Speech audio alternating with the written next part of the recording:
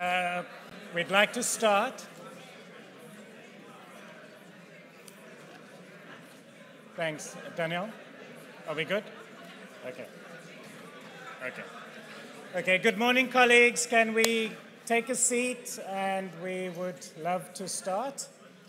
Can flip over. Can I have a presentation? Good morning and welcome. We know that it is shocking that you've got to be inside with the weather as beautiful as it is. My name is Edgar Petersen. I'm the director of the African Centre for Cities, and it's an enormous pleasure for me to welcome you to a convening that we've been trying to do for some time, and initially it was COVID that scuppered our well-laid plans. But of course, as human beings, we like to see misfortune or unintended events as a blessing in disguise. And in this case, I think it is indeed the case, because it's been good to live through the multiple crises that COVID induced and to come together in person in a slightly different world, slightly off its axis. And for me, it is especially wonderful to have everyone here because we have a convergence of worlds. We have a convergence of the event we had yesterday, which was an academic conference, and quite a few of the scholars who participated in yesterday's conference are here today and very keen to understand whether these other worlds that I talk about, the policy worlds, the political worlds, the business worlds, the suits, is in fact real or not. And so to kind of have an opportunity to create a convergence of this sort is special. And I am deeply appreciative of everyone that's here and the time that you've invested. My job this morning is not just to welcome you, but to also give you the backstory as to why we're here and what it is we're going to wrestle with and we're going to engage around over the next 2 days. And at the heart, of course, of the 3-day convening is this question: why are we obsessing about infrastructure? To answer this question, it is important to remind ourselves of the precipice that the world is standing at. And the IPCC report of April earlier this year reminded us that we have less than 3 years remaining as a species, as a global community, to peak our emissions. And then we've got to go downhill at an incredible speed. Of course, we know with the disappointing outcome of COP27 that we are going to miss that objective by a mile, right? We know this. We also know that within that context, Africa is particularly marginalized and disadvantaged and will carry and experience the brunt of the fallout of this failure of global governance. And it's not just the disappointment on COVID and what that represents, but it is in the midst of a much larger sets of dislocations, whether it be the war in Ukraine and the knock-on effects on inflationary pressures and food security, whether it is the destabilization of the tech market, or it is the resurgence of proud as you can be right-wing populism and fascism, as we've recently seen with the Italian elections. And what these dimensions represent is a further illustration, an expression of the governance failures that we are confronted with. And the issue for us is that we can't simply take cognizance of it and kind of put on our smart aleck political hats and see how do we maneuver through this, because there's a whole set of systemic processes underway which are larger than these contemporary moments and events. And it is at the intersection of these systemic processes, whether it is the triple environmental crises, climate, biodiversity, resource material extraction, or it is the fact that we've got a bifurcation of the demographic structure of the world, with the youthful populations being in Africa and Asia, and aging, dying off populations being in the global north, or whether it is the profound dislocation that the technological transformation and digitalization represents, not just for work, but for questions of sociality, for questions of meaning, for questions of identity, for questions of even things as fundamental as nationhood, as statehood, citizenship, right? All of these things coming together, aggregating in a really profound way where people live, where they make love, where they have families, where they have aspirations, where they cultivate their dreams. And we know that this is all deeply in peril. And this manifests in a very particular phenomenon in the African context, which I suggest is a form of socioeconomic stunting.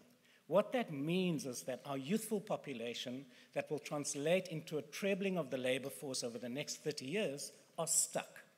They are stuck in a terminal waithood.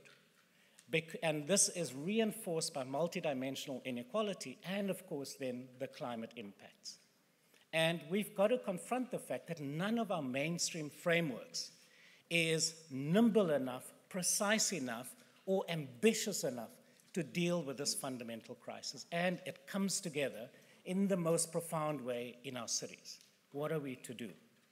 And so our proposition is that maybe a way that we can begin to tame this complexity, help us focus to understand what the entry points might be, is something like this policy canvas. So this is not a pathway, it is just a canvas. It is just a set of possibilities to think around, to act around, to instantiate, and hopefully to institutionalize in new ways. So we've got this question that is driving the fiscus of many economies as they're trying to recover from the series of cascading shocks, whether it was 2008, COVID, and of course the current inflationary crisis. And how are they doing that? Infrastructure spend, right? Build back better. The green building, I can't even remember all of the phrases, but you know what I'm talking about. But in fact, the real challenge is to not just focus on infrastructure, but to connect that to questions of building our cities differently, both in terms of the carbon intensity of our urban form, but also the way we live, the livability, the well-being that is possible. And none of these things are achievable without a radical transformation of planning, zoning, and regulatory processes. Now, the political challenge is that you can't realize these things which as urbanists we can see, we can almost feel, we can touch, if you don't have deep socio-cultural transformation. Culture drives political behavior. Culture drives political aspiration and demand. And so we cannot simply think of this as a technocratic exercise. It is a profoundly socio-cultural transformation that is at the heart of this. And so how do we think about this political embedding in a context of rising populism, of extremism, of, if you will, the plutocrats of the world capturing state machineries all over the place?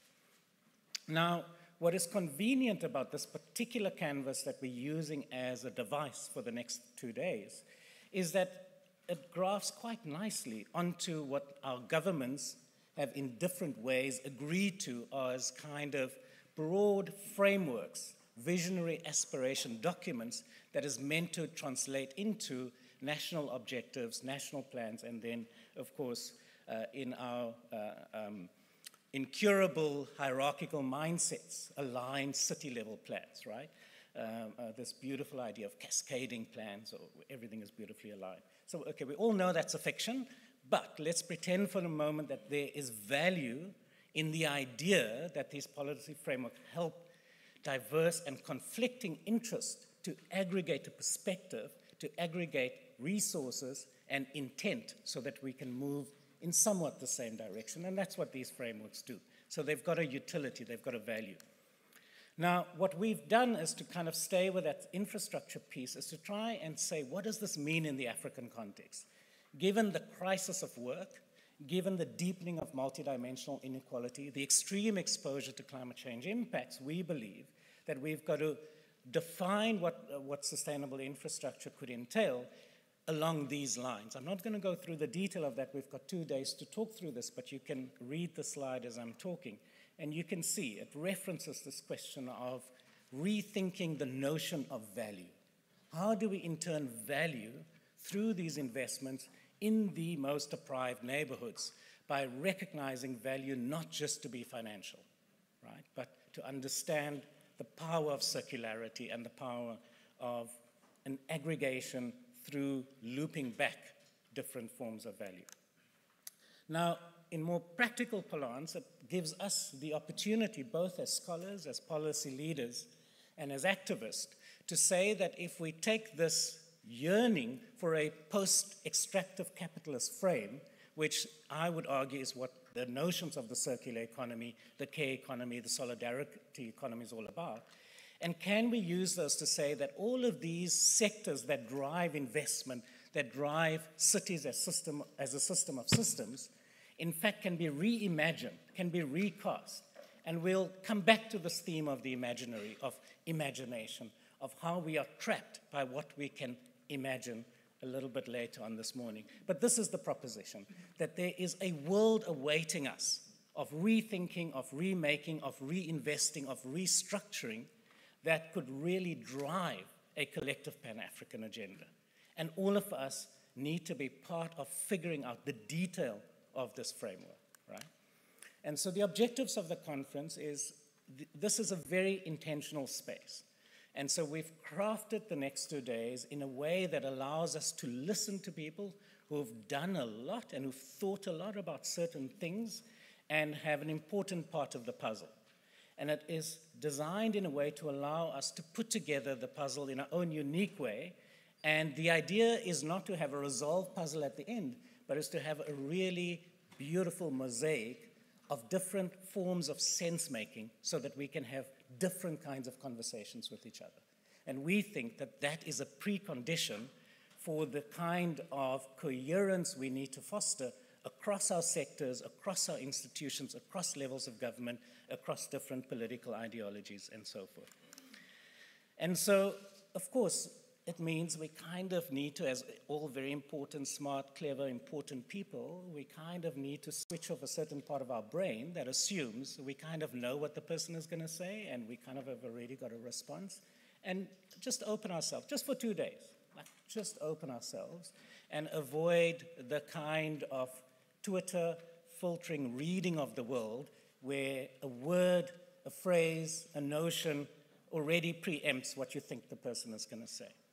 Like, we need to take the care to get over ourselves. There's a lot happening in parallel at the moment. For me, you know, because I work on these big meta trends and what it means, people often ask me, like, don't you, you know, kind of just wallow in a pit of depression?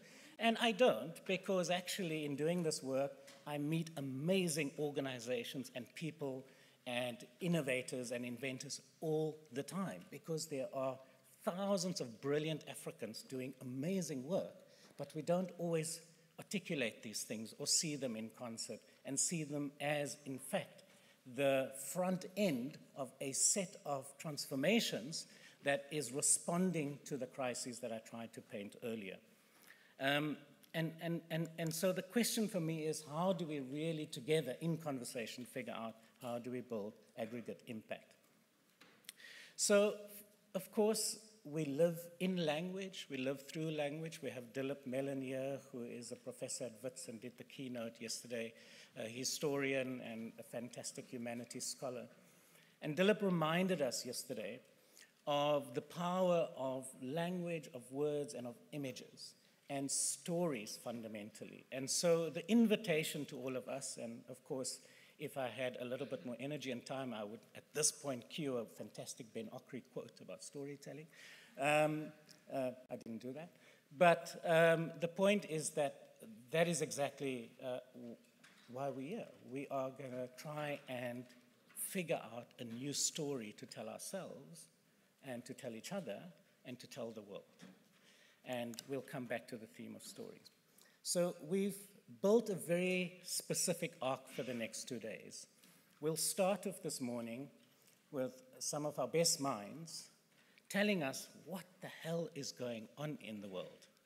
And that's the opening panel, and we'll have different perspectives, different takes on that, but these are folk who operate at spheres of the world and influence and decision-making and so on, so they kind of have a perspective that us mere mortals don't easily access.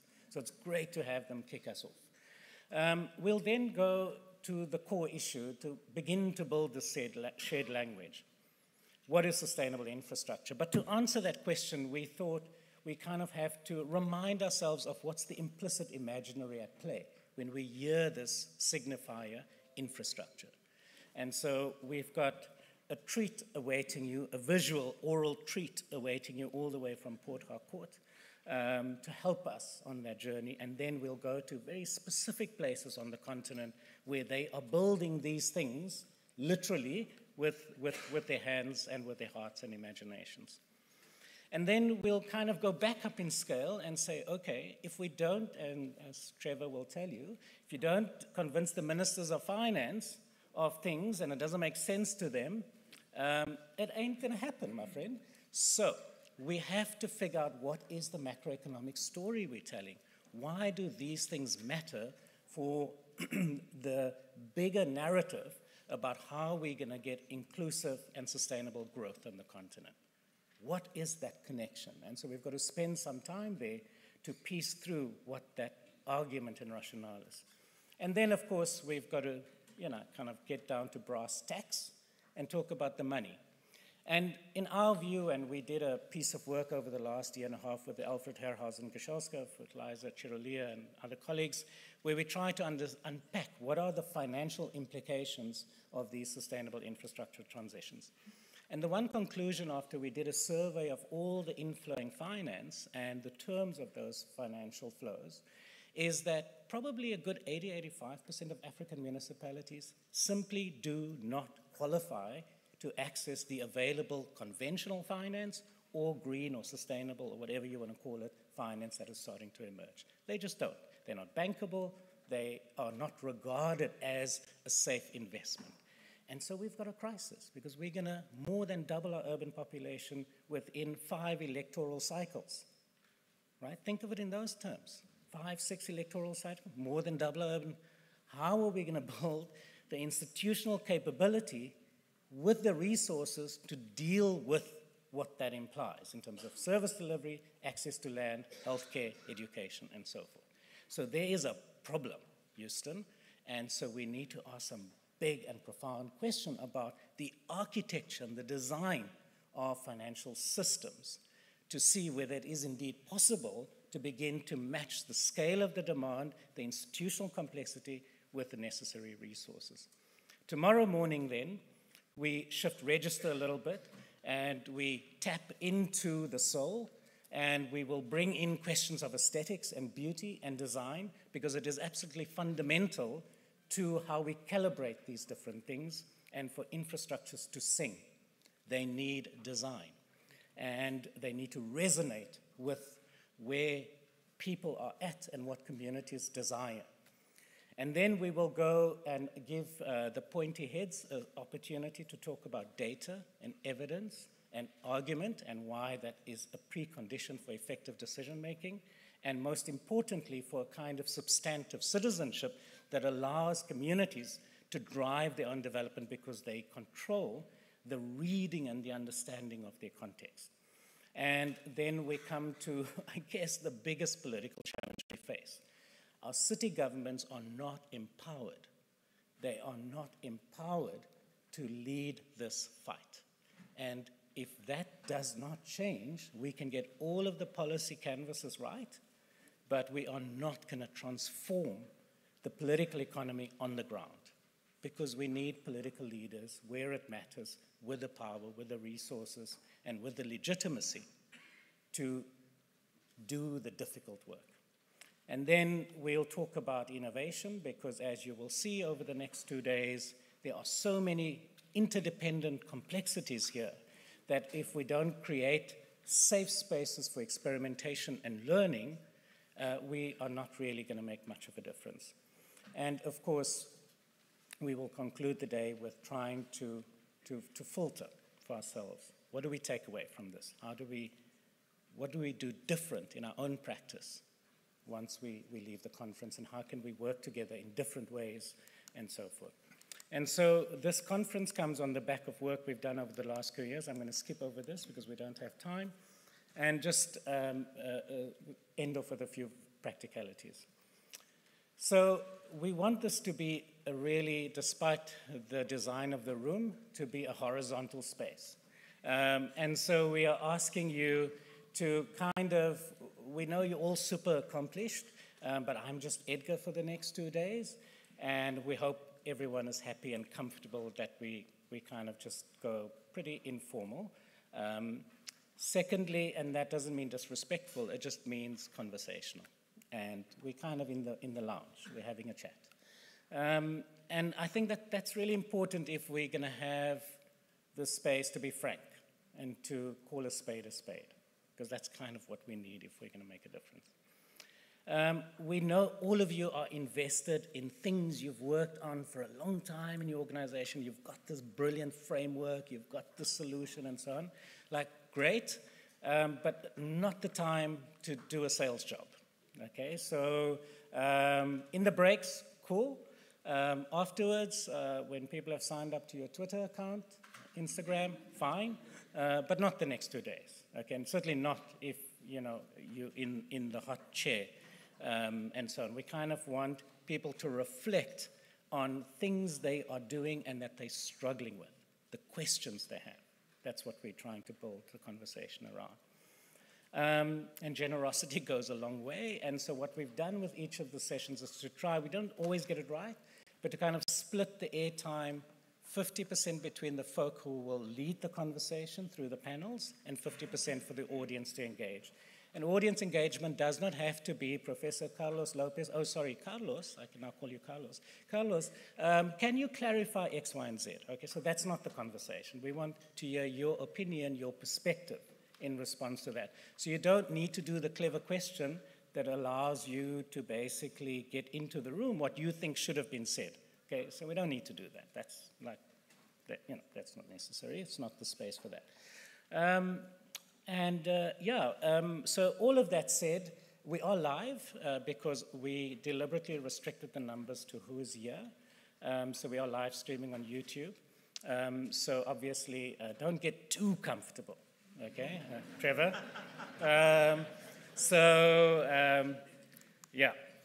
So last point is we've had the privilege of working with a wonderful community of people at the University of Utrecht that's here on the exhibition that is outside. It's a joint project we have in Urban Futures. And it's also an opportunity, so instead of you doodling in your usual doodles that you're so proud of, we're kind of giving you doodling material in the conference bag. And so that you can talk back in other registers. So if you don't feel so comfortable to speak in the bigger room, please do this. So we've got 10 examples of things we think we can all learn from. You can tear off from these what you're interested in. There's a QR code. You can learn more about that. And part of this is that we really want to underscore the fact that even though we are talking that there's a huge set of challenges, that actually a lot is going on. And there's a lot of people doing a lot of work on the ground. And let's honor that as well. And the exhibition is trying to do that. And we are asking you to respond to these two questions. What does sustainable infrastructure mean to you? And then which infrastructure intervention could be a game changer to accelerate sustainable development in African context? So yesterday, of course, I was very conceited. I kind of told an in-joke with the academics that tomorrow I'm going to just use game changer and I don't have to put it in inverted commas. So that was at your expense. And then lastly, in your bag, there's these cards which is meant to substitute for your usual doodles. So please write words, or you could draw. Actually, you could draw. It's absolutely fine. But there's cards where we are asking you to engage, and please paste them on the board or put them in the box if you're a bit board shy in the course of today and tomorrow. Some very, very practical matters then in conclusion. You've got Wi-Fi logins, and that's obviously just to tweet, I guess, and whatever else you do these days. I'm not sure if I can still say you're supposed to tweet.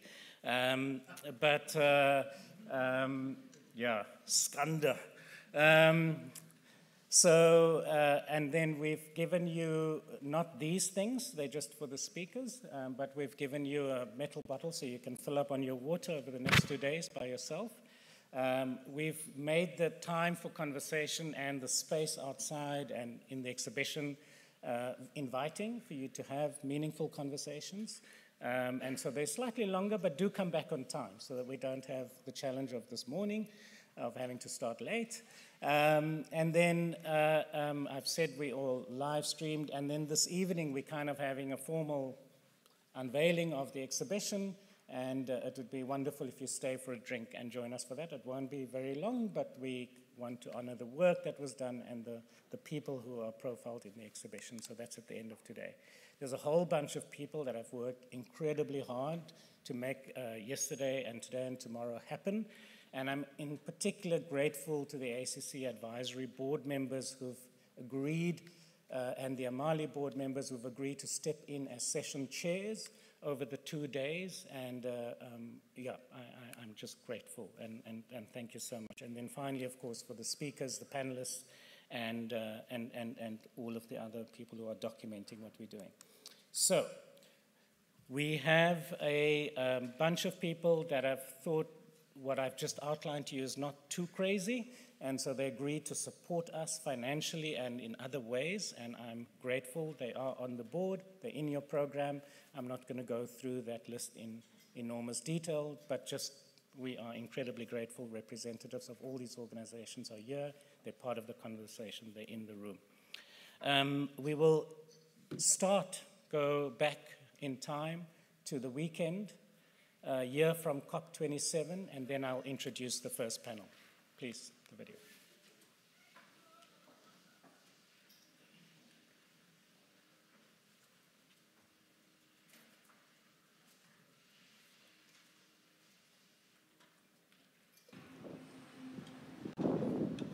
Good morning, everybody, and thank you for this opportunity to share this message with you. Edgar, thank you so much. I'm so sorry I couldn't join you in person. And of course, Chair Mamphela, thank you for your leadership and all that you do for the betterment of Africa's cities and Africa in totality. The African Infrastructure Futures Conference is an important gathering. Important because our cities are the fastest growing in the world. The infrastructure that's needed for our cities for the next 50 years has not yet been built. Imagine what that means for the potential for us to develop these cities in a green, climate-resilient way that brings prosperity to our cities in ways that we haven't seen before. We have a largely young population. The average age of Africans today is 19 years old. And what that means for our prosperity is enormous. I want to start by sharing some of my reflections from Sharm el-Sheikh. I just came from COP27, and I must say, as always, the COP outcome is a package. It's a package deal.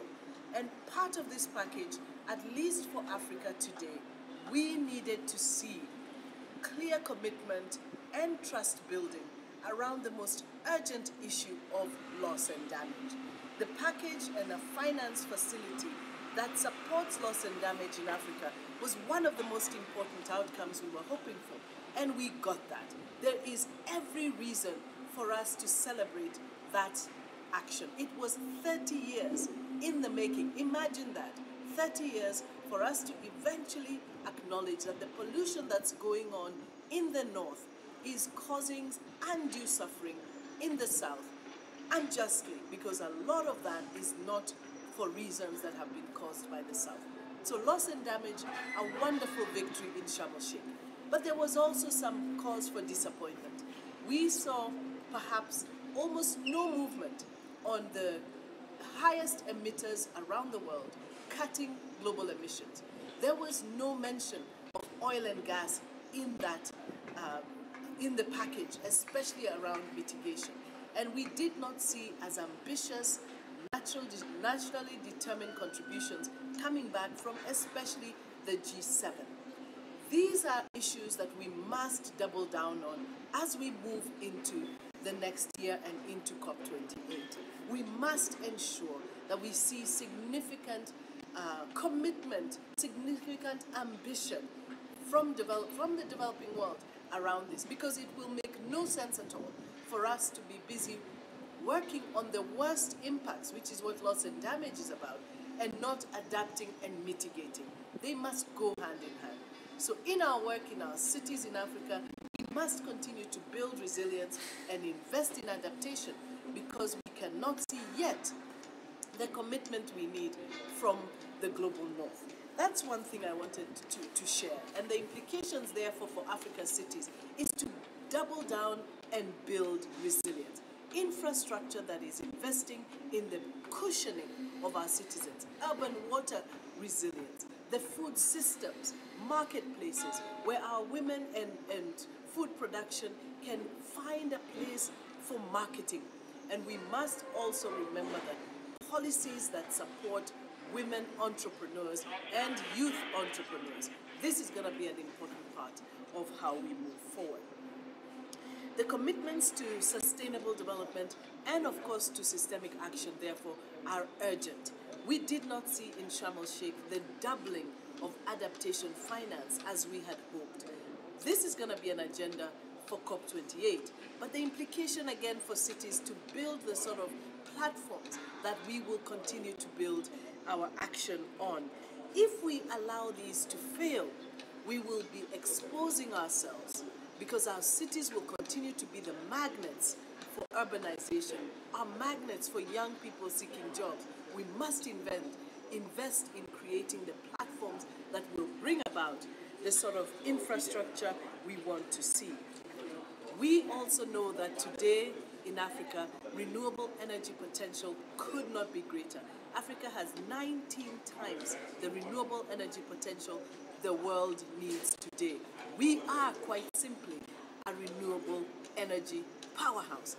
We need to invest in renewable energy in a way we have not seen before and ensure that we couple industry with this renewable energy, with the right cost of capital, of course, and that's why in Sharm el-Sheikh you would have also seen significant pressure on the World Bank and other multilateral banks and international finance institutions to work on reducing the cost of capital.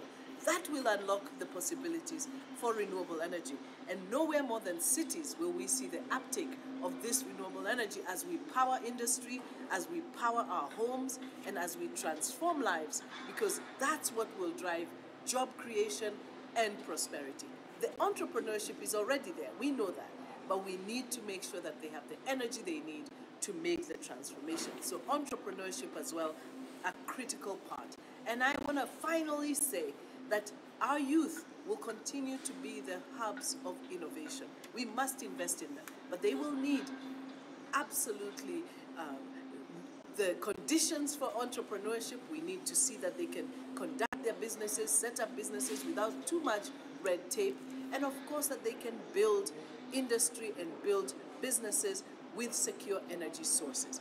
All of these are connected, and nowhere more than in our cities will they be needed, and needed greatly. We have got to begin to imagine the transformation of our cities with resources that we have, renewable energy that we have, potential human resource potential that we have through our youth.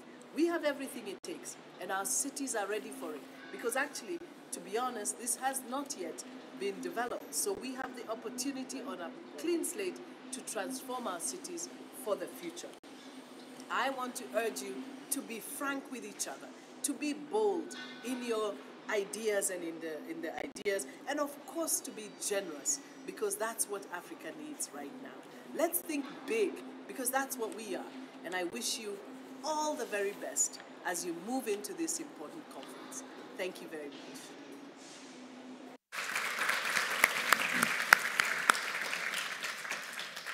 So that, of course, was Wanjira Mathai, the Vice President and Regional Director for Africa for the World Resource Institute, coming to us, not live, but from 2 days ago in Egypt. Now, it gives me a great pleasure to introduce the first panel for this morning. The chair of our panel is Mamphela Ramphele, who is currently the co-president of the Club of Rome, and she holds many, many other accolades, which I will not go into. So we've got everyone's bios in here, and there's, of course, Google on your phone if you really want to go do a deep dive. So we are just going to get straight to the content. Mamphela, may I welcome you and the panelists to the front, and I will hand over the chair to you. Thank you.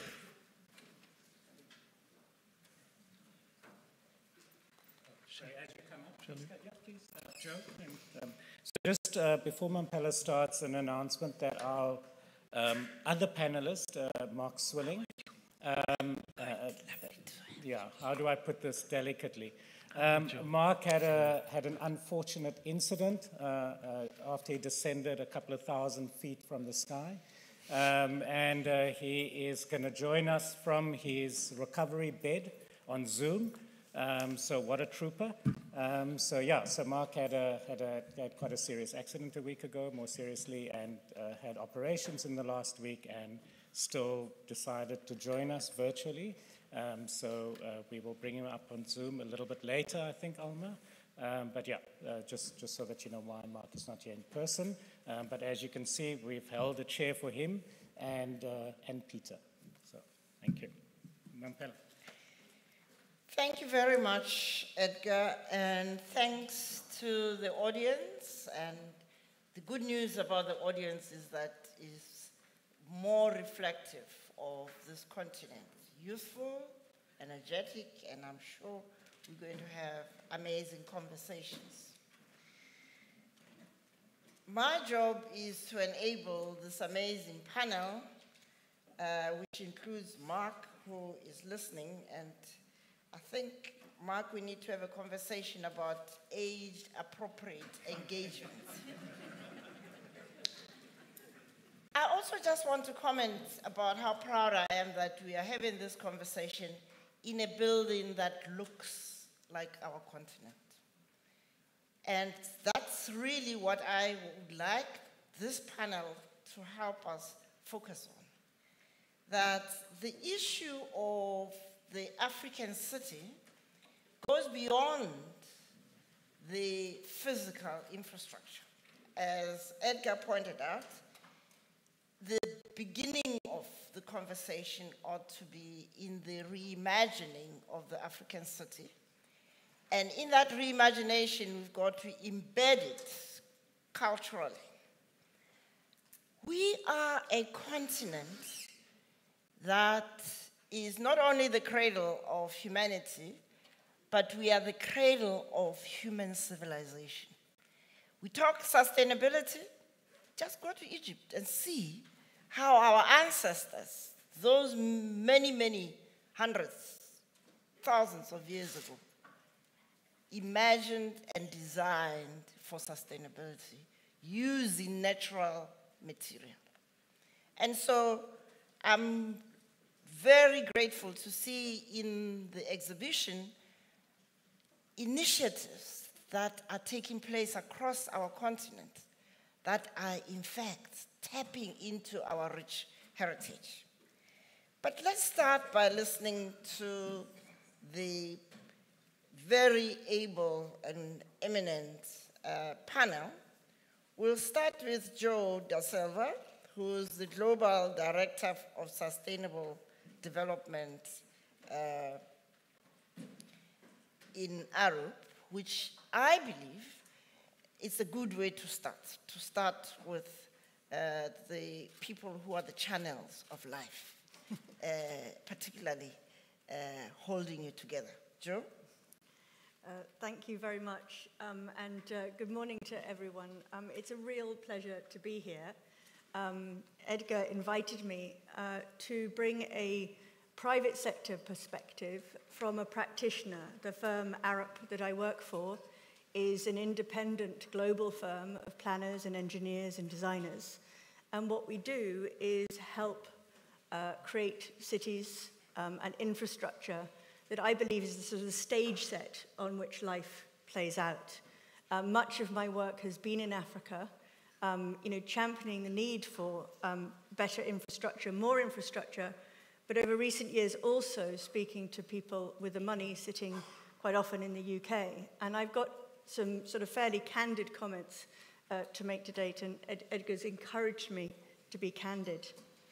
The first thing that people don't realize outside of Africa is that Africa is where the majority of new buildings and infrastructure is needed over the coming decade. And that means you have a voice. You need that infrastructure because of the deficits that exist already, but also because of the growing population. And it's not thinking about infrastructure in terms of roads and bridges and buildings, in terms of what it is, but thinking about what it does. It's infrastructure that's needed to connect cities and towns, infrastructure to protect coastlines and communities who are extremely vulnerable to the impacts of climate change, and also infrastructure, of course, that provides essential services to those living without access to water, sanitation, healthcare, education. All of that needs to happen. It's not optional. But it needs to happen without adding to climate change.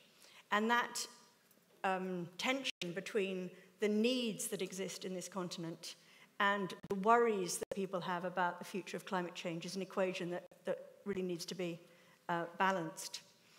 At the moment, the built environment is responsible for about 40% of emissions globally. And at COP last week, it was clear that the built environment is now in the spotlight.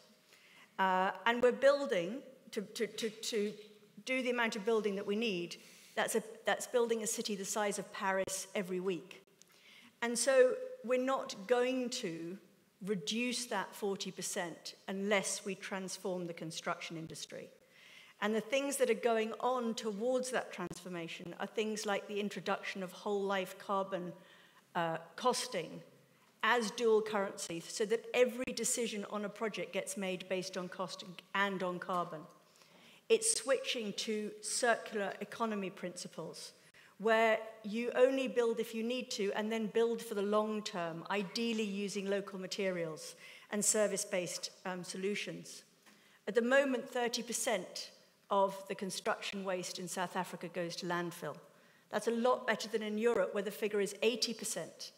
But the point is that those materials are wasted and they could be used to build the future.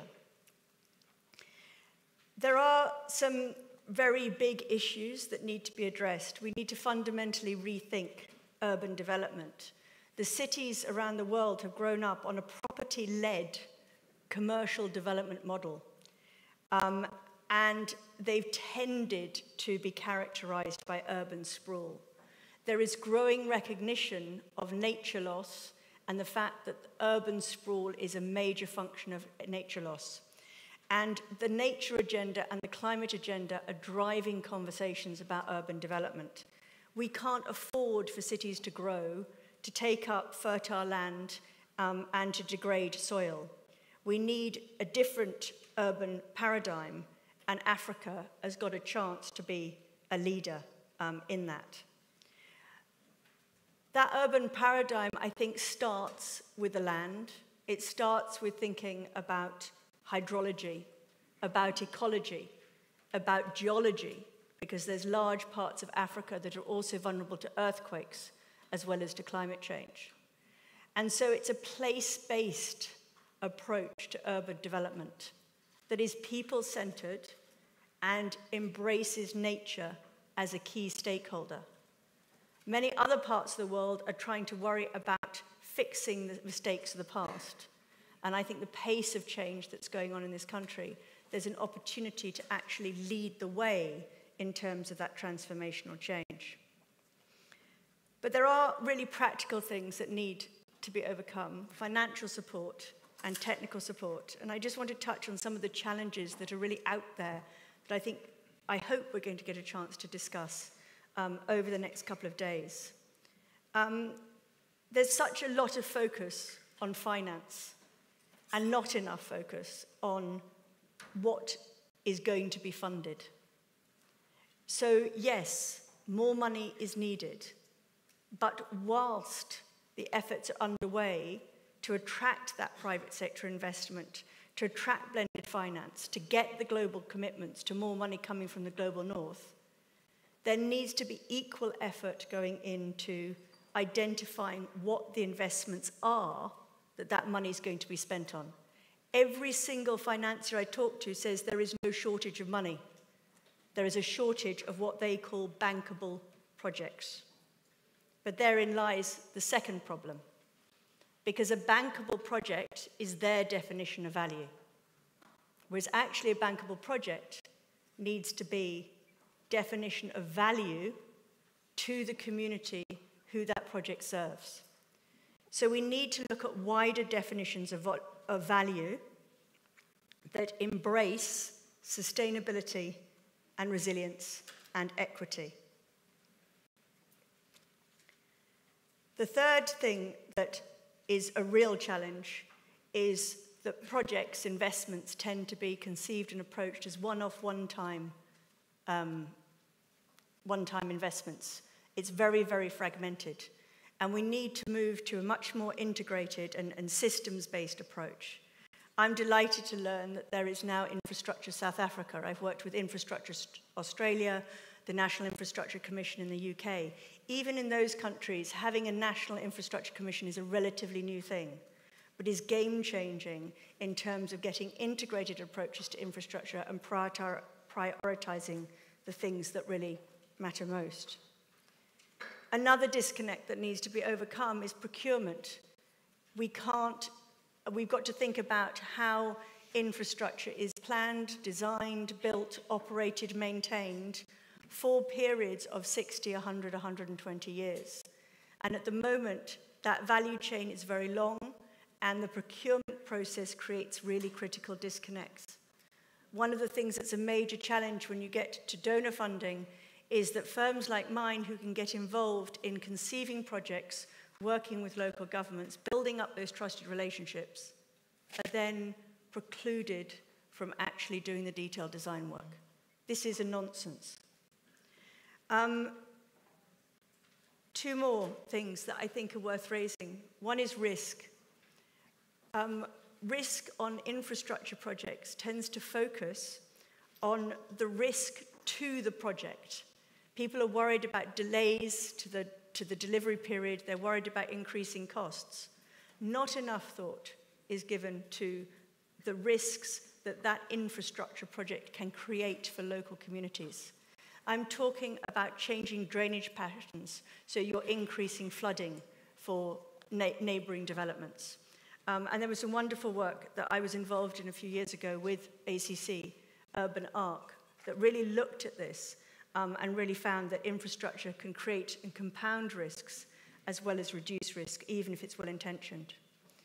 My final point really picks up on what Wanjira was saying about innovation, about harnessing the power of youth. But we really need to recognize that there's a really severe shortfall in engineering capacity. If Africa is going to build its future, we need to build the skills and capabilities of people in Africa. Typically, one wants to have about 1 engineer per 1,000 people in the population. Across Africa, the figures are much lower. 1 in 10,000, 1 in 100,000 in some countries. And so investment is needed in developing that skills base. And there is a virtuous circle, because you can't develop that skills base in isolation of projects. If people are going to upskill, they need to then deploy those skills and learn by doing in the delivery of real projects. And that's a virtuous circle that I think really needs to be created. Doing the projects over here and trying to build capacity over here it just doesn't work.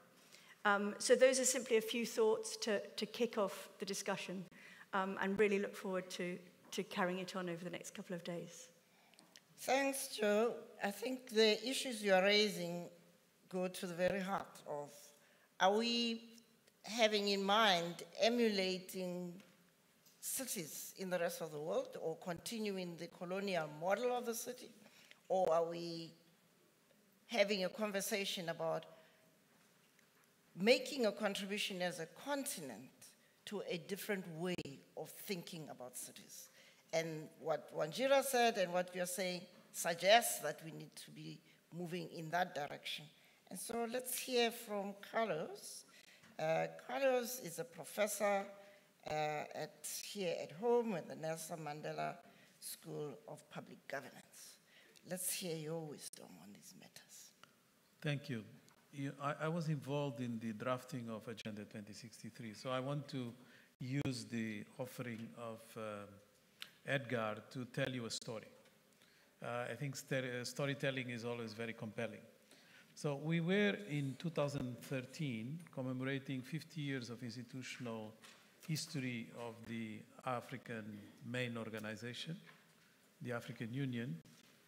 And the then president of the commission, Nkosazana Dlamini Zuma, proposed that instead of just having a celebration of the 50 years, the jubilee of the continent, to try to see whether we could project the next 50 years. What would we expect in the next 50 years? And that took first the shape of an interactive conference with heads of state that lasted about 5 hours and for which I was invited to be the moderator. It was the first time that we introduced a device in the African Union that became very popular since, which was a capacity for the technicians to cut the mic after 5 minutes of intervention. So the heads of state were not amused, and I was in that very difficult situation where I had to, sort of explain to them that it was not me. It was someone else that was doing that. Still, this was a very tense sort of environment because of that very interesting feature. But there was another very interesting surprise in that session. We had some persons that were invited to be facilitators of certain points of discussion. And I, as the main facilitator, was supposed to sort of do the role that you are doing today, Mamphela.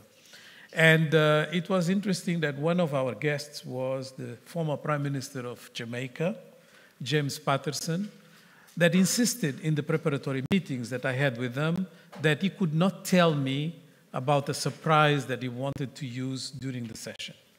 And I started to become a bit, nervous.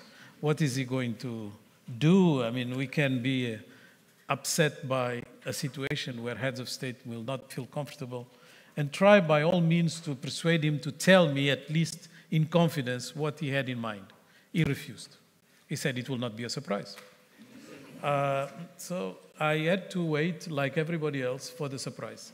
And the surprise was when he was about to intervene, he made a sign with his hand to someone that I didn't know about, and then a song started playing in the plenary hall. And the song was from Bob Marley, and it was So Much Trouble in the World. For those who know the song, So much trouble in the world. And after a few minutes, a few heads of state started dancing. And then others joined, and then, everybody in the room had to dance, because those who didn't have the sort of the moves felt a bit embarrassed and, tried their best not to sound too ridiculous. So we had all this room with full of energy, people dancing, and that's when he made another sign. The song stopped, and he said, "This is what unites Africans with their diaspora. We are the only ones that can dance when there is so much trouble in the world." And this is where we are. We have so much trouble in the world. And that's how the Agenda 2063 really started. Then, we had to draft what was discussed in that interactive session, and the rest is history, But I think we are still with so much trouble. And one evidence of that was definitely COP27. I just coming back from Sharm el-Sheikh, where I saw Wanjira and others. And, let me give you my take, because, I prepared something very beautiful about, my views on urban futures in Africa and so on. But, Edgar was so provocative with this introduction. He does it in a sort of a smooth way, but it's more or less lots of warnings, that you can. And, I just threw my entire speech out. And I said, let me just tell you what is my take on what is going on right now, because I think it's probably more useful. I think we have lived through a trajectory of growth, and you know this because of Club of Rome, that has got us into lots of developments that we cherish and that we consider were good for the world. But there are two that everybody now agrees were terrible. One is that, the level of emissions that this growth trajectory provoked is unsustainable. So the planet cannot cope with it. So this is something that we cannot pursue. It's not something completely new. In limits of growth, there was already a discussion about, you can't do with this level of consumption, we'll never be able to, give everybody the same rights as the privileged one have at that point. Because, the planet will not cope. But it was a bit fuzzy and abstract. But now we have scientific evidence, we have lots of details, we have targets, we have indicators. So we know this is unsustainable. So it cannot really continue. And the second thing that has provoked this trajectory of growth is wealth accumulation. Well, there is no dispute about it. That the innovation, the intellectual property rights, the research and development could have created, technologically speaking, or in any other field, the opportunities for us to live all very well. But that's not what is happening. So if you divide, the total world GDP by the number of people in the planet, you can have more or less $4,000 per family of 4 everywhere in the world. But that's not really how we manage it, as we know. Do we need to go the radical route of completely changing this trajectory?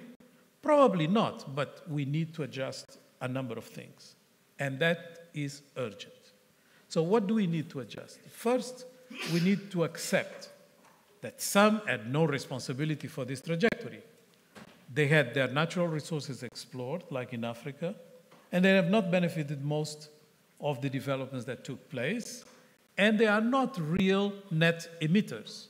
Just the Congo Basin has sink capabilities that are far more than all emissions that Africa does. So that tells you that it's not just this discussion of climate justice, that we emit less than the others, we suffer more. No, we actually provide sink capabilities for the world that are absolutely essential.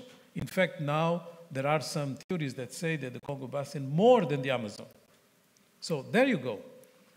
This is the real debate on loss and damage. Instead of framing it, in sort of technical terms and all the rest, it's about compensating for the damage that this trajectory did, that some did not benefit from, and rather suffered from.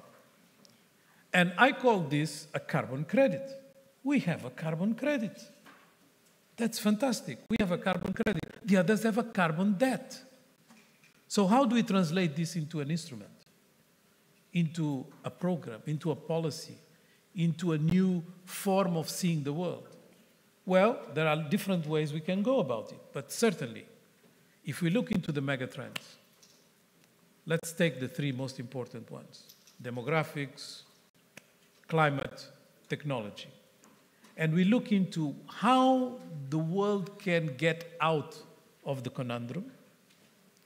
You cannot get out of the conundrum without the African demographics, because everybody is putting their eyes into the Malthusian view that Africa's population is booming and this is a disaster and all that. That's partly, a challenge, no doubt. But what is less talked about is the fact that the rest of the world is aging very fast. And because it's aging very fast, we have a major problem. You can start all the way from COVID and seeing where is the genetic pool that resists to the new pandemics, to whatever. So it's a very vast program, but definitely from a demographic point of view, what is happening in Africa is of extreme importance to the world. And this includes urbanization. And I will come to that. The second megatrend, climate, it's obvious that despite us being able to make a huge list of all forms of compensation that we need, we are not going to solve this with aid money, because this is what we are talking about. If you look into the OECD DAC data on ODA, it has not increased over the last years. It has increased 1-2% in some years. In fact, during the pandemic, it increased slightly. But basically, development money is now being labeled climate finance. That's what it is. It's not new money. We are recycling. Now there is a new fund that comes from Sharm el-Sheikh. It will be another labeling issue. It's not new money. The money is limited. And even if concessional lending is attaining historic levels by international financial institutions, what people normally don't mention is the fact that these historical levels of lending correspond to, in fact, in percentage terms, much less than the GDP growth of Africa, which has doubled during the last 20 years. So it's not commensurate to the importance that it used to have in the past. So what do we need? We need a real reform of the financial system that is going to create the responses to the challenges that Joe was mentioning. How we evaluate risk. Basically, if you talk about renewables, immediately everybody jumps and says, we need to de-risk. Really? You de-risk something that is good for the nature. So the rest is what? Oh, that's not risk. The rest is fossil fuels. You see that the language and the terminology leads us to the wrong thinking. It's the same as saying Africa has a lot of concessional lending that comes from international financial institutions, but in fact, when the European Central Bank decides that Germany is going to get 0% interest rates, they are getting concessional lending, not Africa, which is very small amounts.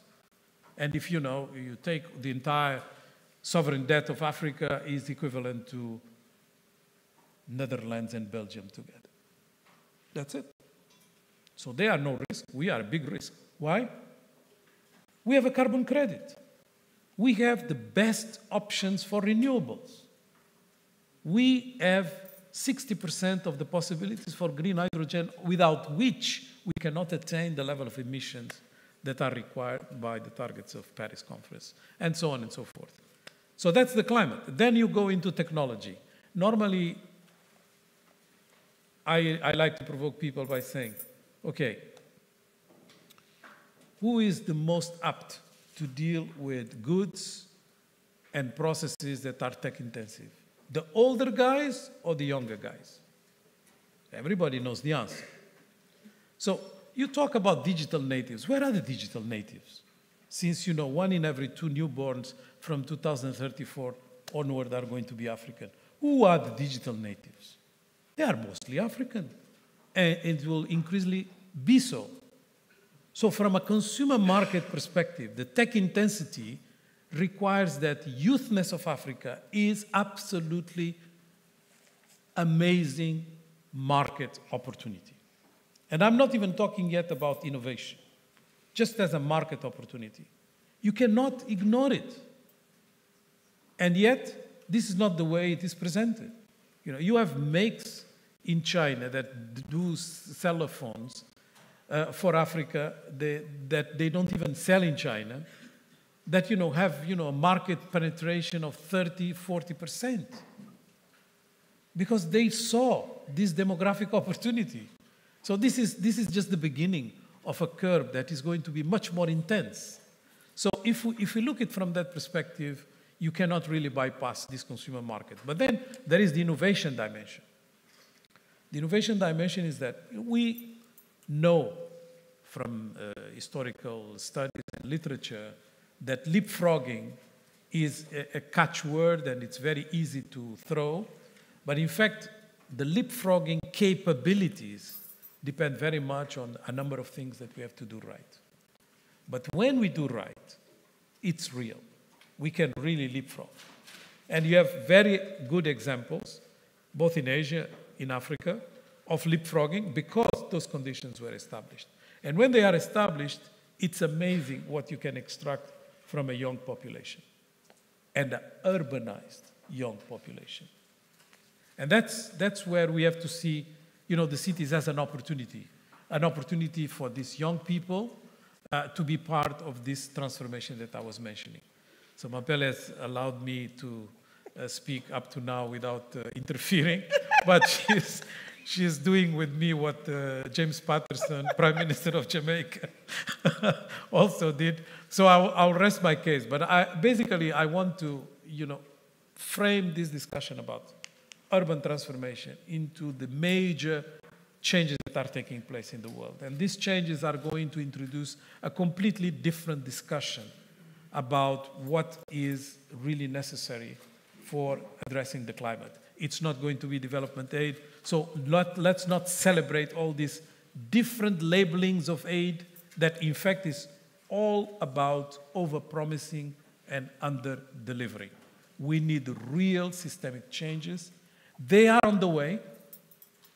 I'm privy to a lot of conversations that are taking place that demonstrate that they are on the way, and it is up for the Africans to exercise their agency. Thank you. Thank you very much, Carlos.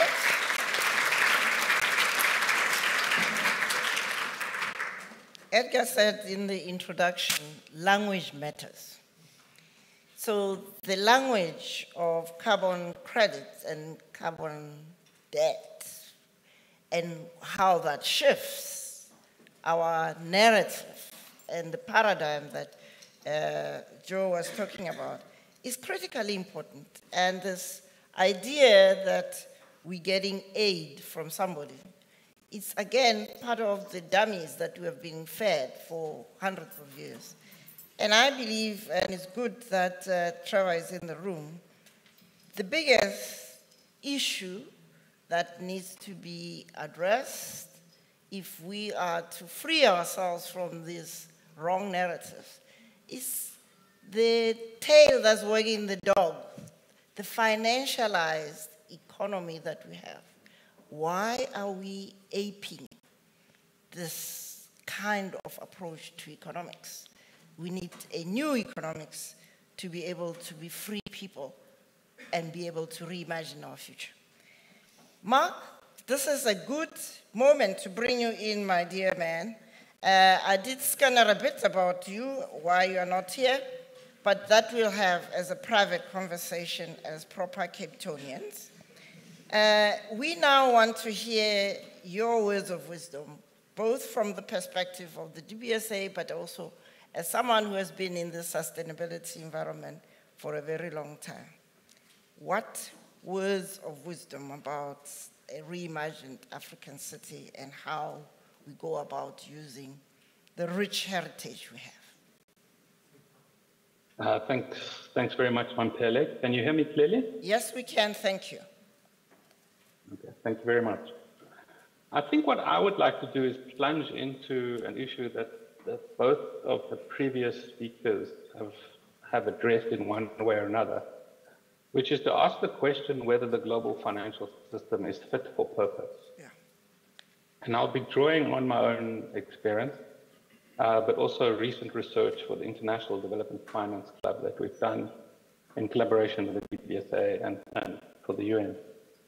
I think a useful point of departure would be the Financial Services Bureau report of 2020, which outlined in broad, crude terms that the total value of financial assets in the world today is $460 trillion. And that is equal to 628% of GDP. Now, if you go back to, say, the 1960s, roughly between 30 and 50% of financial assets were 30 to 40% of GDP. So there's been this massive ballooning of financial assets and a set of rules that reproduce the disconnect of the financial system from the real economy. And as long as that disconnect continues, we can talk forever about infrastructure and sustainability, but the allocation of capital will not achieve the goal. In the UNEP's Green Economy report in 2019 said the underlying cause of the crises we face is the misallocation of capital. That's a direct quote. So I'd like to really address that and maybe signal, how we could think about. I mean, after all, we've heard for many years now that there needs to be an alignment between finance and the SDGs, but there isn't a finance SDG, which is obviously worth thinking about. But there is also been, at the same time, a significant increase in climate finance. According to the CPI, Climate Policy Initiative, up to 632 billion is now in climate, up from 364 in 1920. So it's a significant increase. The target, however, is 4 to 5 trillion. And Nick Stern during COP27 said developing countries need 2 trillion per annum. The IMF is quite bullish, 1.6 trillion in debt-related ESG, which is over 100% more than in 2020. There's 4,000 signatories of GFANZ, the Glasgow financial assets for net zero, but that number is reducing because people have got some cold feet from 45 countries, controlling $130 trillion of assets. But at the same time, 11 of the biggest European Union banks have own between them 522 billion euros worth of fossil fuel assets. That's 95% of their equity. They face stranded assets on a massive scale. 60% of the world's biggest banks invested 4.6 trillion in fossil fuel assets since 2015, when the Paris targets were adopted. There's 1.8 million companies, mainly based in the OECD, who own 43,000 of the oil and gas assets. So we need to ask, in light of these some crude numbers, is the global financial system fit for purpose? If we create in our mind's eye a matrix with increasing towards green at the top end and increasing towards red, i.e. social justice, on the vertical, you'll end up with light green transitions on the top left and dark green transitions on the bottom right. And you need to then ask, well, if we want decarbonization with social justice, which is what has now come to be called the just transition, how much of the global financial system is actually geared towards that?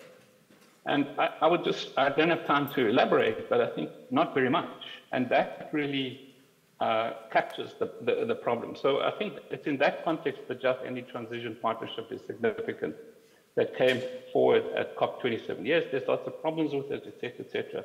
But it does say to the world and to local South African investors, address the question of decarbonization in relation to social justice and find financial mechanisms in order to do that. And the Just Energy Transition Investment Partnership framework is a long-term transition framework.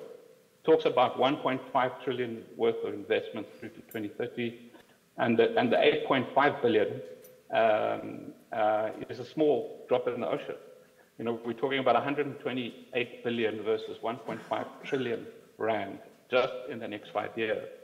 If we want to make a dent, if we want to actually start bending the curve, and so that raises the question: are the financial institutions coming together to deal with this? And Chantal Naidoo, who was one of the authors of that report, presented a keynote address yesterday at the International Sustainability Transitions Conference, where she was asked this question, and she basically said she doesn't think so. Let's look now at the South African banks very briefly, the South African banking sector. According to Penelope Hawkins, who published a chapter in the recent handbook on the South African economy, South Africa's banking sector is one of the most profitable in the world, in one of the most unequal societies. So this is clearly completely unviable and unsustainable, and it's unsurprising that capital continues to get misallocated in our country, but also globally given the conditions. So what starts to shift? And I think it's in that context that many of the global calls, and Carlos has been part of that, for reorienting in particular the publicly owned banks, the development finance institutions. There's 527 of them now around the world. The multilateral development banks, the sovereign wealth funds, which have a long-termist perspective because they're owned by states. How do we find ways in which the more long-termist publicly owned banks with a greater appetite for risk start to make the courageous decisions? And I agree completely with Joe, who said what really matters is bankable projects. There actually is quite a lot of finance. A lot more can be generated if the kinds of bankable projects start to emerge. But what bankability requires is institutional coherence. and appropriate governance. And that's where, in the African context, we are particularly weak. And I think the second thing that we need, in addition to the institutional capacity for generating these projects, is the capacity for blended finance, how we blend public and private sector funding over the long term in a way that doesn't subsidize profits, but does provide directionality. Otherwise, if those people who say, just focus on the public sector, forget about the private sector, basically they're saying, let the rich enjoy their riches and have no social responsibility. That's not going to make a real significant impact on the African context. Thanks very much. Thank you, Mark.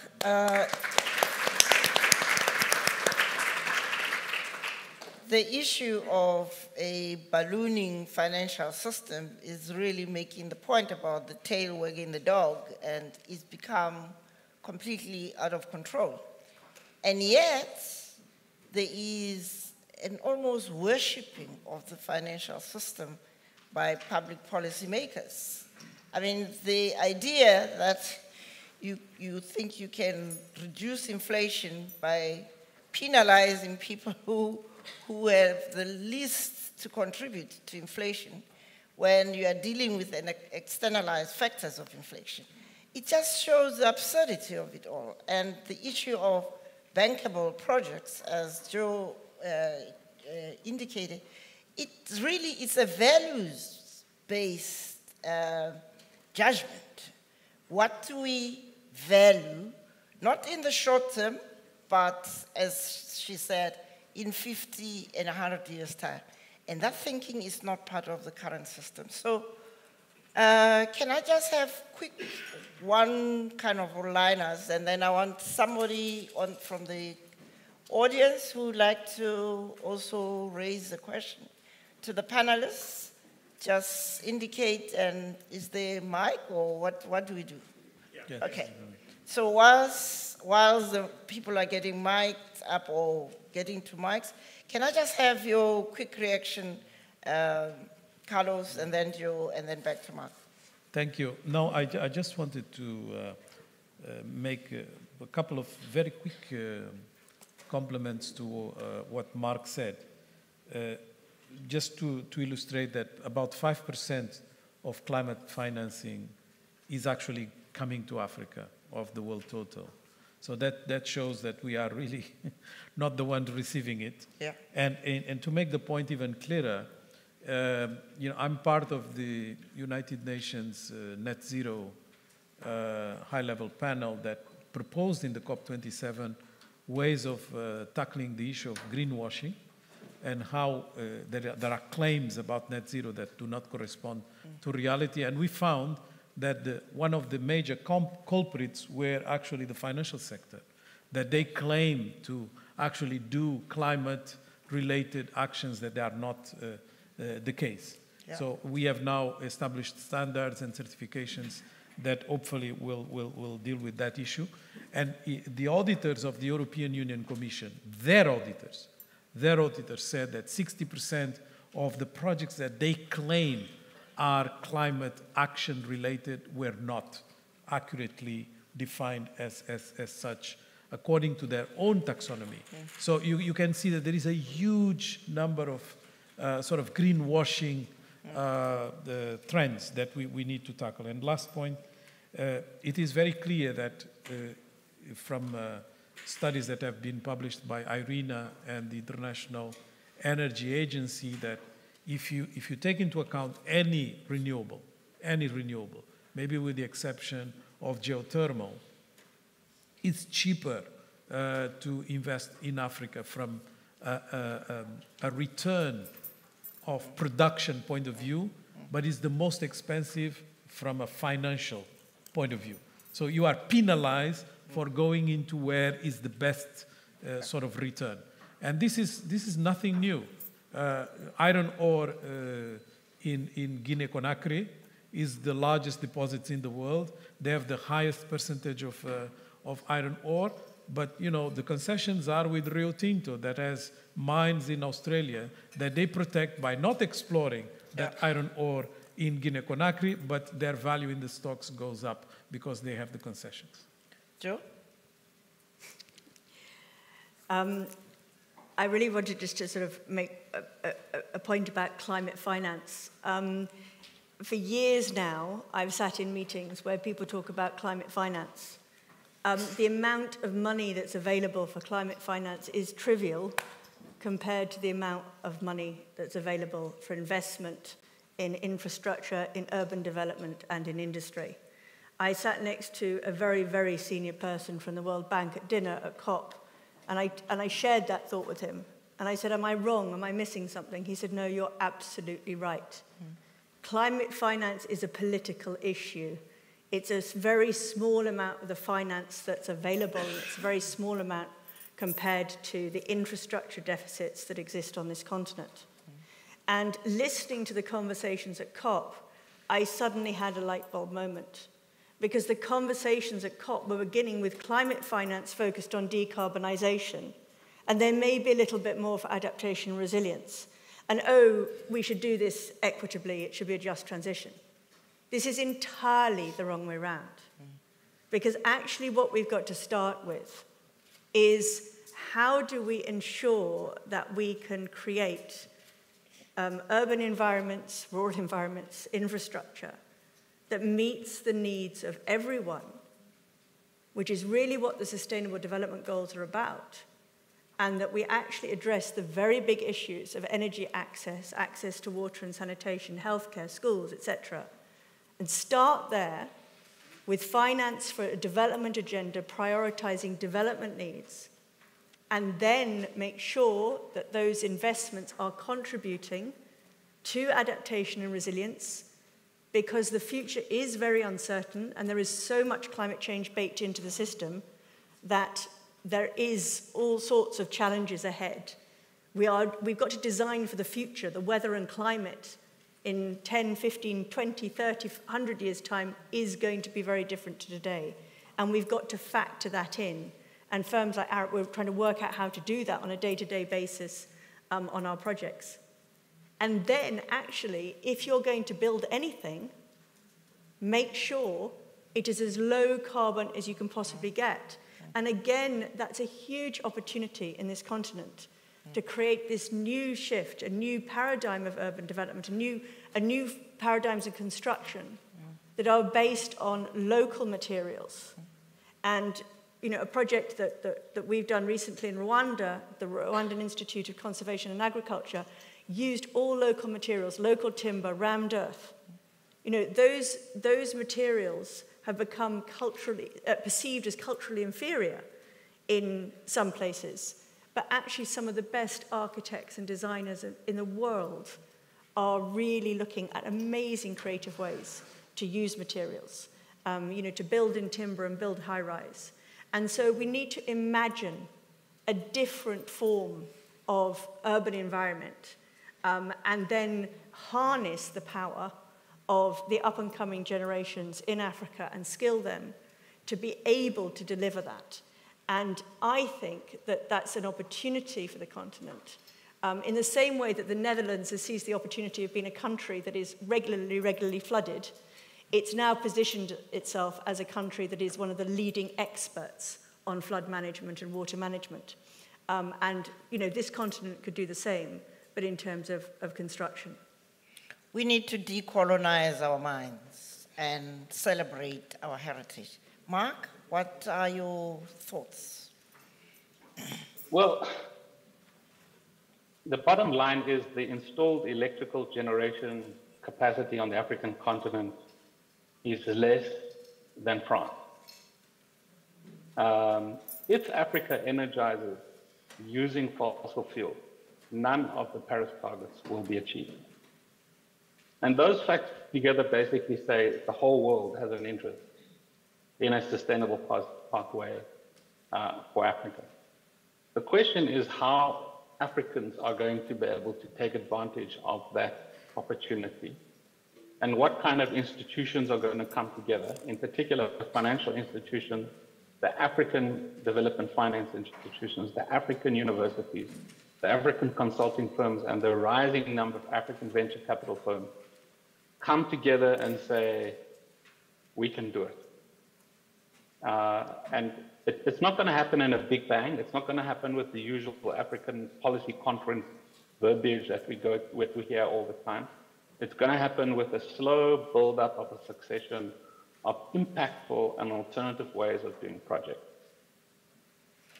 Thank you, Mark. It looks like we have come to the end. What is clear is that... Sorry, we can do a few comments. We can do a few comments? Okay, thank you so much. Okay, so there is a merciful 10 minutes. Yes, ma'am. Where's the mic?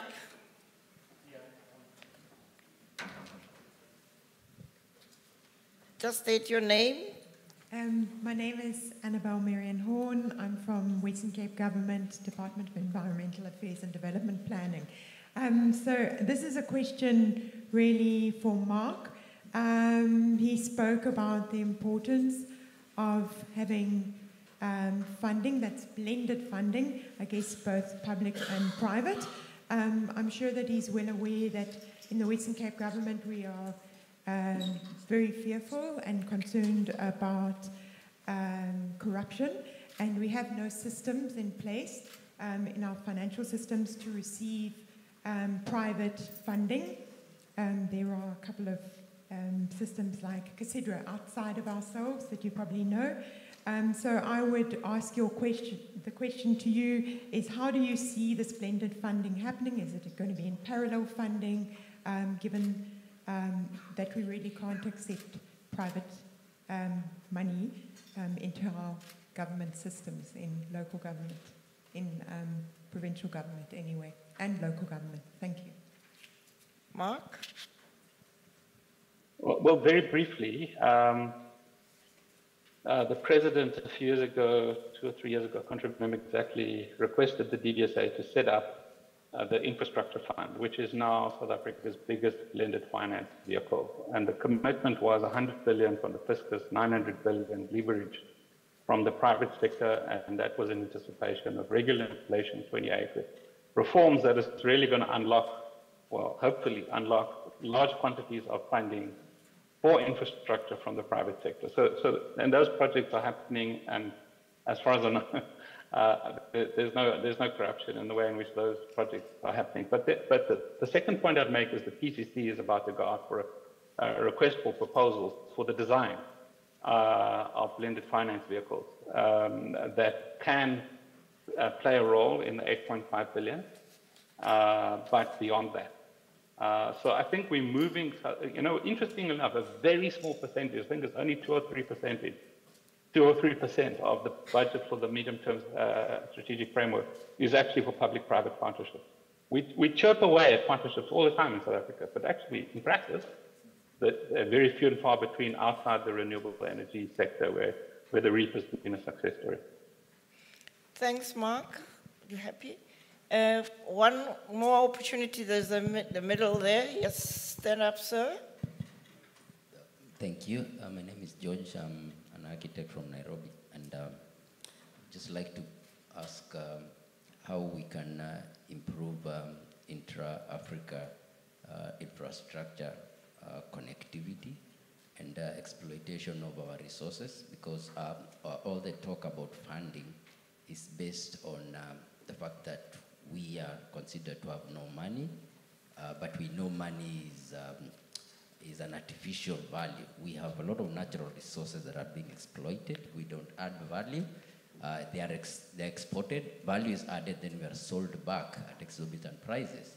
But there's very little intra-Africa relationships in terms of infrastructure, in terms of sharing resources and ideas, so that we can grow money instead of waiting for money to come from outside. So how do we do that?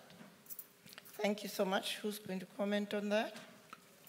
I can just mention that there are 5 dimensions for regional integration that are studied in Africa and that are part of the Agenda 2063. You have productive integration, it's basically establishing value chains. You have macroeconomic policy convergence, which is necessary to ensure a certain level of transactions. You have free movement of people. You have the issues of trade, which is the Continental Free Trade Area. And then there is the infrastructure. It's the fifth dimension. So you will not be able to actually deal with regional integration by just investing in one of these tracks. You cannot have really intra-Africa trade progressing without integration of infrastructure. You are not going to capitalize on some of the gains of trade if you don't have macroeconomic policy conversion. You will not be able to do that without people actually circulating freely, and so on. So I think it's a very good point, and just wanted to say that through the Program for Infrastructure Development in Africa, PIDA, there are 16 projects that have been identified as the catalyst for a regional integration through infrastructure. And I'd just like to add that, you know, from a private sector perspective, regional integration is very attractive. At the moment, for an organization like mine to work in Africa, we have to engage with each country individually.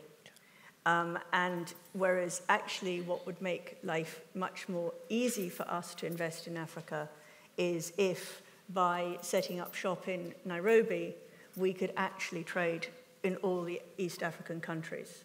And you know, when we actually started our office in Nairobi, that was the hope. But the fact that that integration doesn't exist poses obstacles to firms who actually want to come to Africa and, you know, work in Africa, employ people, you know, and grow business in Africa. So I think it's a really important point.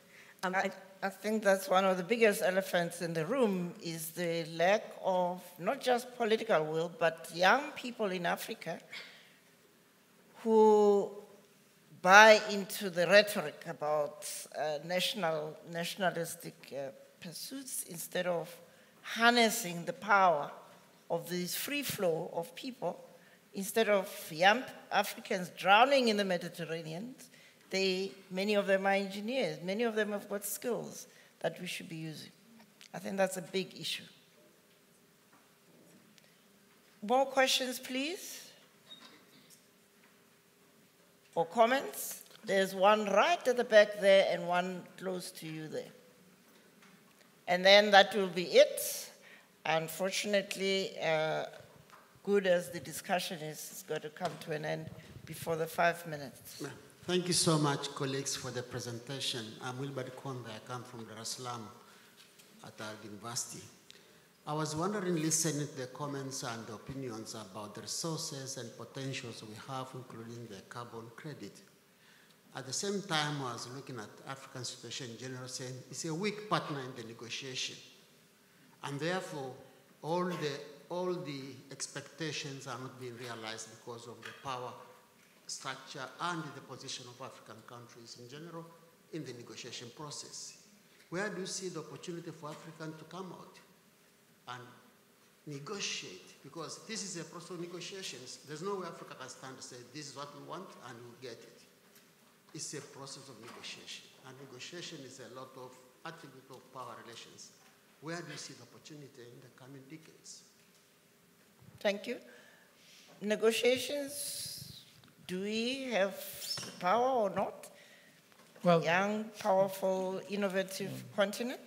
Well, the African group of negotiators was the one who have been insisting on loss and damage for so many years, and eventually we got sort of the recognition of the importance of the issue. It's not a new issue, but it's one that is now moved into the same category as mitigation and adaptation. But unfortunately, as you rightly pointed out, most of our negotiators continue to be boxed on this development aid sort of mentality. It's about how much aid you get, rather than how you transform completely the systemic problems. And I don't think we are ready yet at the continent level in terms of negotiations to move into the type of discussions that I was alluding to. But this being said, even when we are, and there was a good demonstration of that during the pandemic, we end up, you know, with the asymmetries showing their ugly face. We insisted that we wanted in the WTO to have a waiver on patents for the production of vaccines. And after lots of negotiations, we were given a prize. Yes, we give you the waiver. And the waiver is basically for X number of years and with a lot of conditionality. And when this X number of years will finish, we'll return to normal.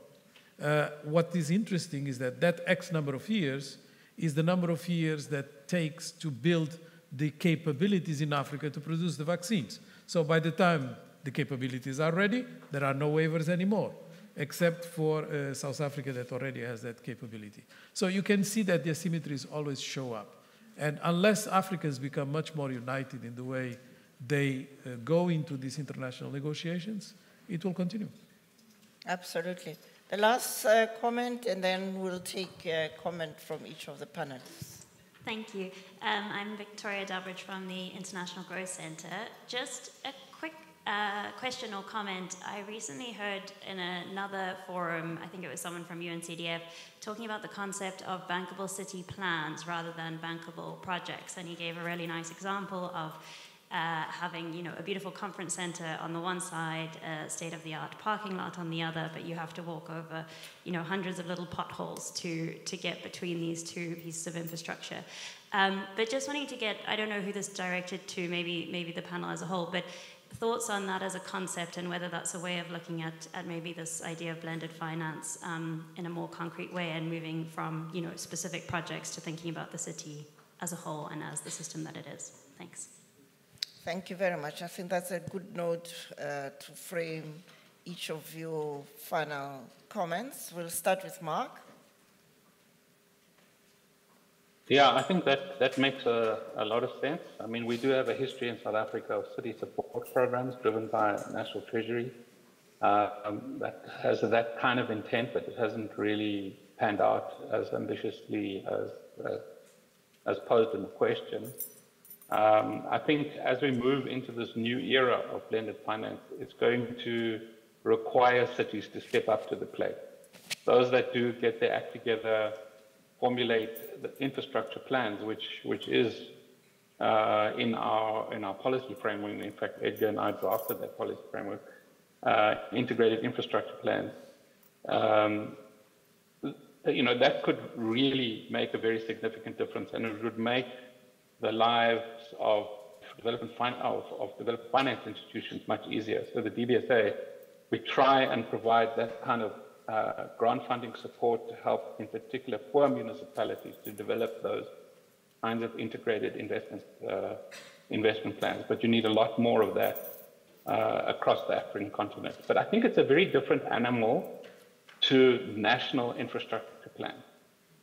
So my worry is that what becomes a city-level infrastructure plan is simply seen as a local version of the national plan. I think it's something different, which will require all the sensitivities to socio-spatial and cultural dynamics.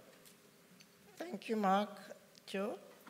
I think I've heard integrated national infrastructure plans I touched on earlier, and the integrated city plans are the sort of, you know,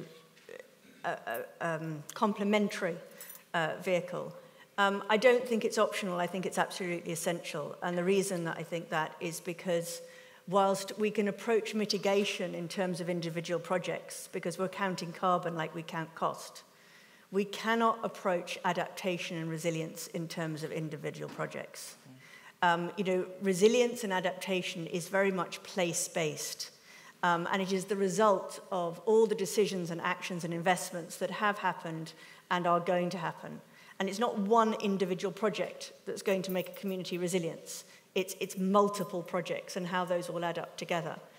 You know, to give you an example of a sort of bankable city plan, we have just carried out an urban drainage master plan for the city of Shanghai. Now, that was achieved by using satellite technology, machine learning, to analyze the satellite pictures and to understand the city and the complexity of the city of Shanghai as a patchwork quilt where different parts of the city had different abilities to absorb water or attenuate water or store water. And as a result of that, we've come up with a bankable urban master plan, which is multiple projects that can be implemented over many years and can be adapted as the climate changes. But that's a radical shift in how we're thinking about urban investment and actually saying, let's look at it at a city scale. And the point is we can do that because of digital technology in a way that we actually couldn't even as recently as 5-10 years ago. And that sort of notion of sponge cities at that scale is the type of thinking that could actually really be mainstreamed in Africa and help with the leapfrog that Carlos was talking about. Thank you, Joe. Carlos? I actually echo that, and I would just add that the metrics for adaptation are very difficult for financing purposes. And therefore, you have this this project finance model that has been built with due diligence, with certain steps, characteristics that are very difficult to use for adaptation. It's relatively easy to use for mitigation, but very difficult to use for adaptation, which basically calls for a different type of discussion and framework. Thank you. I think we have come to the end of a very exciting and challenging session. But I think we would be remiss to leave here without linking this to what is the obvious gap. When you talk about Shanghai versus Cape Town or Nairobi, what we have as one big missing link in Africa is an understanding by citizens and their leaders of the importance of local level leadership. It's not the place where those who couldn't be fitted in at the national and provincial level should go. It is a highly technical and a highly challenging space that requires real bold leadership. So I want to leave us with the notion which should be taken up with the rest of the conversations you'll have, that Africa has everything ready for it to become an absolute dynamo. The game changer is the quality of leadership and the values that drive that leadership. On that note, I want to thank you for being such a lovely audience, and thanks to the panelists. Thank you.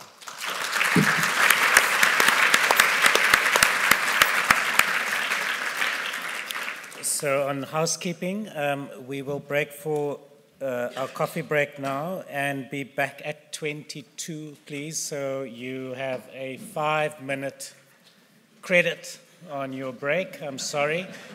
So please, at 22, be seated. We've got a multimedia presentation to start off the next session, so don't be late. Thank you.